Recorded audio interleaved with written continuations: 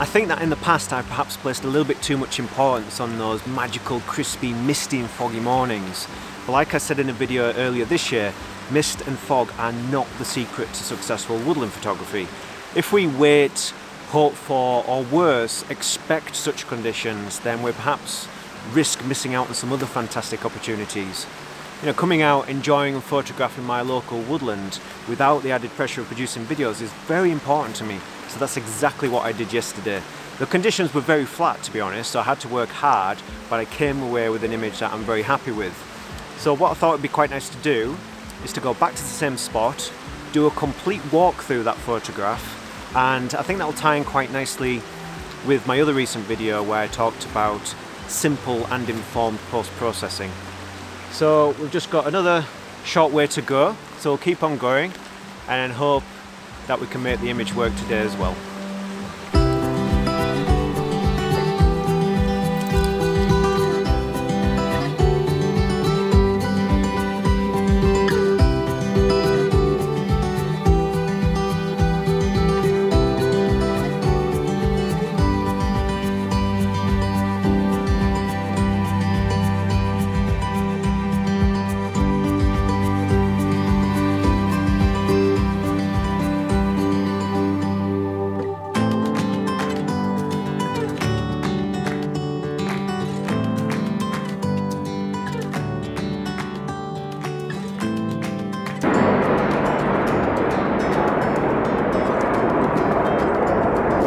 So much for the peaceful woodland. They're going.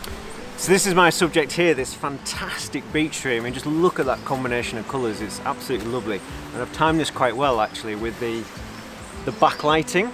So the sunlight is just starting to drop behind the opposite side of the valley there, and it's giving a glow which is just giving this very subtle backlighting to the leaves. So it just, nothing's too strong, it's allowing all those natural colours to come through.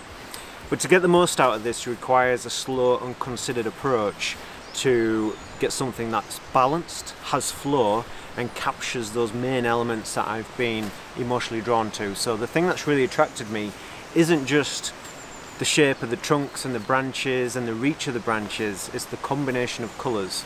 And this is what I mean by, you know, still making great images when it's not misty or foggy in the woodland, but using different opportunities such as this where we get that tonal contrast.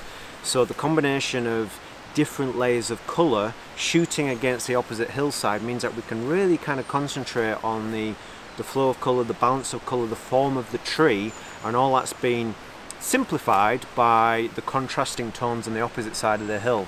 So even though we're bringing out rich autumn colours here with the yellows, the oranges, the lime greens as well, the actual backdrop, because it's in complete shade and there's some different species back there, so we've got the green of the older trees, I can't tell what's on the opposite side of the valley, but we do have that contrasting tone. So all these gorgeous leaves and rich autumn colours are really standing out against the background. So let's go into the composition in a little bit more detail. So the first thing that I want to say is when you go into a woodland, don't look for trees, which sounds ridiculous, I know, but the whole point is to encourage a mindset which avoids looking for a particular type of tree and then photographing it in its entirety. Because if I was to do that here, if I spotted this beech tree and thought, oh, what a beautiful tree, and then tried to photograph the whole thing, it just wouldn't work because there'd be this harsh contrast line where the horizon meets the sky, and the whole purpose of the image would be lost. There's no clear emphasis or reasoning or thought process behind the image. Just slow down, take a more considered approach and think, well, why have I stopped and looked at this tree? What is it about it that I'm particularly drawn to? And for me, it's not really the tree itself that I particularly like. Yes, I like the boldness of it, I like some of the shapes in its trunks, I like the colour of it. But what I'm more drawn to is the arrangement of colour through the scene. So we've got this fantastic yellow which dominates the scene, just softening the boldness of those tree branches. What I've decided to do is introduce some branches creeping in on the left hand side from the young beech tree. And you would think, well, why would you want branches creeping in from the side? But the point is that I've decided the image is about the colour. And we've got some orange leaves on these branches which creep in, which create a really nice balance with a little bit of the orange that's coming in on the right hand side. And then we've got a young beech tree down there that's got these gorgeous kind of lime greens coming through, which balances quite nicely with some of the similar greens coming in at the top left hand corner, a little bit of the green coming in at the right hand side. And then we've got this even distribution of darker greens from the older trees in the background, and then just this lovely cool backdrop to make all these fantastic warm colours stand out. So that's going to be my purpose, is get these colours in balance, make the image about those colours and the lovely delicate qualities against the boldness of the tree.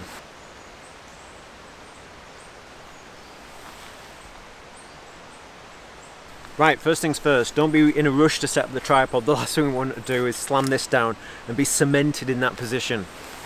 Minor movements are absolutely crucial. So I did have the tripod here and I moved it there. And the reason for that is because when we look at some of the branches, the optimum separation between those bold branches near the top is just a little bit further to the left, so we get the separation. It's a minor thing, but all these minor adjustments that we make, the sum of those parts really does make a difference. And it just, those little hints of negative space just allow things to breathe in the image. So that was the first thing. Once you've found your optimum position, get your tripod slammed into the ground.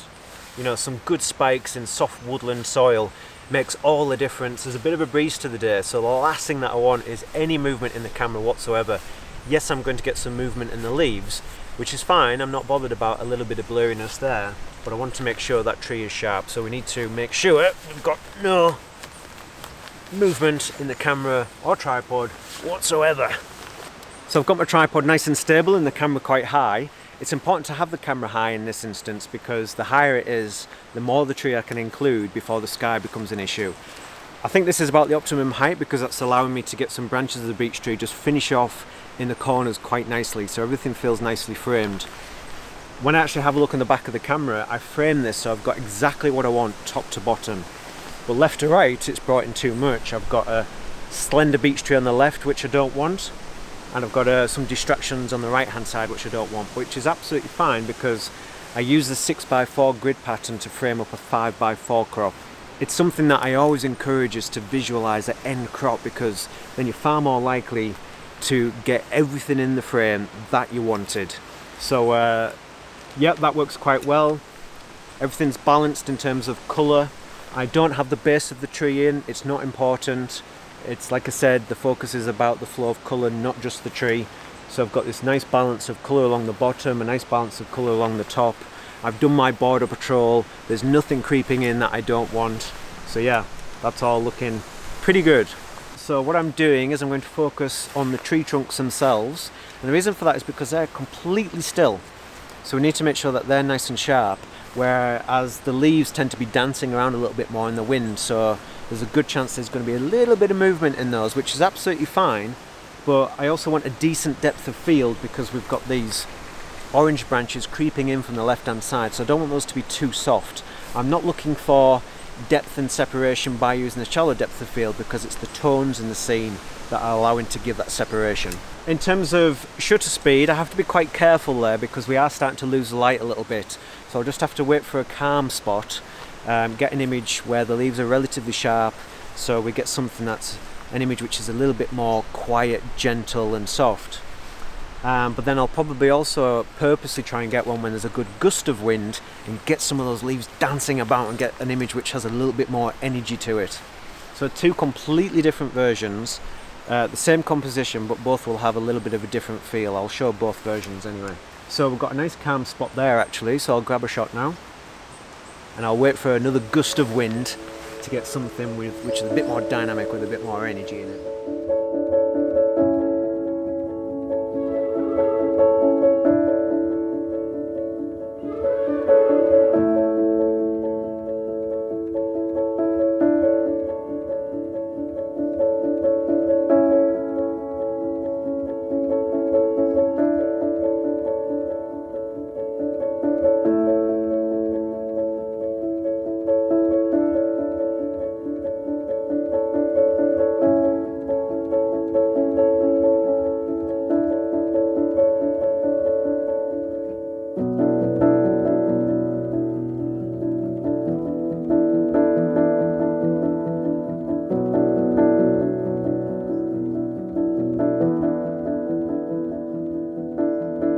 Right, I think that's enough about this image, but I hope you've enjoyed the walkthrough. I'm sure there's lots of things I've missed out, but photography and composition is such a complex subject, and a lot of it is driven by instinct, that thing that we just can't put our finger on. But I think instinct is something that can be nurtured and developed with time, the time that we spend in nature, getting to know locations like this, but also the time that we spend with other photographers and learning from them, and the inspiration that others can give too. But as you've probably seen, it can be a very slow, considered, contemplative and methodical approach, because we're essentially trying to craft images. It's not just a quick snapshot of something that we like the look of. It's slowly piecing together and crafting something which really captures the very essence of what we were drawn to and what we want to achieve with the end result.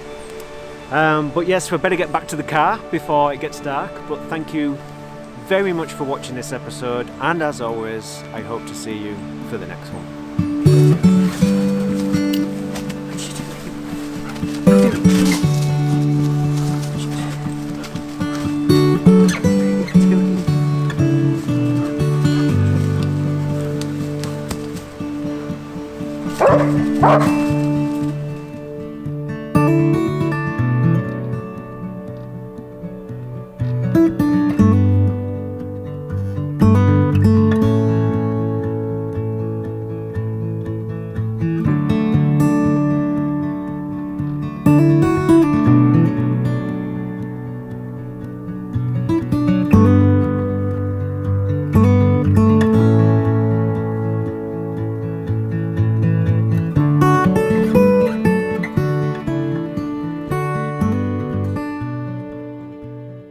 I would also like to share this recent photo which reinforces my point of not always looking for trees, but sometimes making your woodland images about something else that may appeal, such as patterns, shapes, colour and texture. In this case, I was drawn to the fantastic shapes in the branches, striking in from different directions through the fiery leaves like forks of lightning. Autumn Layers is now available as a limited edition print. Please take a look at my website for prints, water bottles and workshops. I donate a treat to Meg's Grove for every single workshop booking. Any support is very much appreciated.